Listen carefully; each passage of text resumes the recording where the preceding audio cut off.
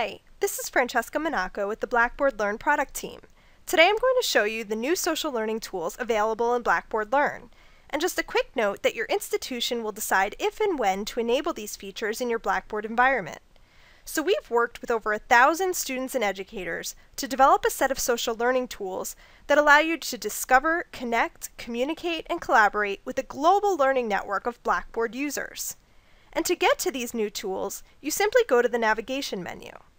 Now, when you have the social learning tools available to you, you'll see that you have an enhanced profile that not only includes your picture, area of study, and About Me description, but also includes a profile wall, so you can communicate with your learning network about your classes, extracurricular activities, and academic interests.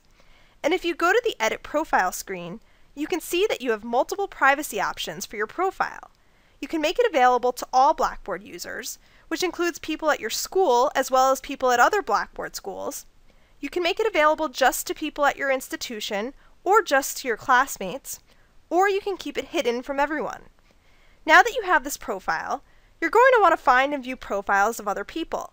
So that's where the Enhanced People tool comes in. The People tool enables you to discover and expand your learning network. And your learning network consists of everyone you have some sort of connection with. So for example, anyone who you're in a course with or anyone you're following. Now the ability to follow is a new feature that's part of the social learning toolset. You can simply click on Follow from any profile card, or you can click into a person's full profile and click Follow here. Once you're following them, you can view their profile posts and comment on them. And their profile posts will appear in your Posts tool, so you always stay up to date on the conversations going on across your learning network. Now if I go back to the People tool, I can click on my institution, Monument University, to view the Monument University directory, as well as who is in each of my classes and organizations. With the new social learning capabilities, I can also search the global learning network of all Blackboard Learn users by clicking on All Profiles. So you can build your own learning network right here within Blackboard. Now that you can discover and build your learning network and communicate through your profile wall, you may also want to communicate in a more private way. That's where messages come in. You can communicate with anyone in your network by sending a direct message to them from their profile card or profile. And you can also send a message to one or multiple people by going to the Messages tool. This is also where you reply to messages and manage all your messages. Finally, in addition to communicating with your learning network, you also need a way to collaborate with others in your network, and that's where spaces come in.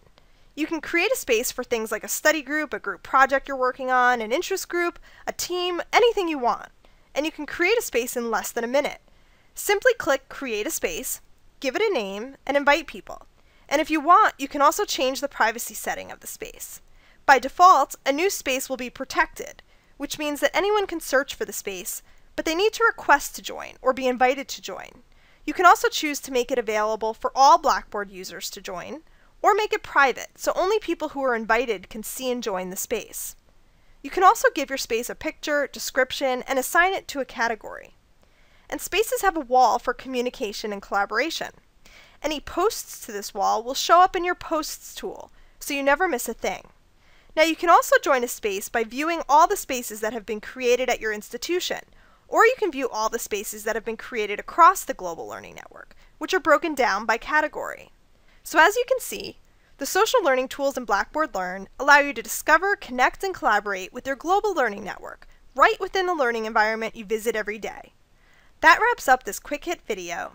You can find me on Twitter, or check out some of my other videos. Thanks for listening.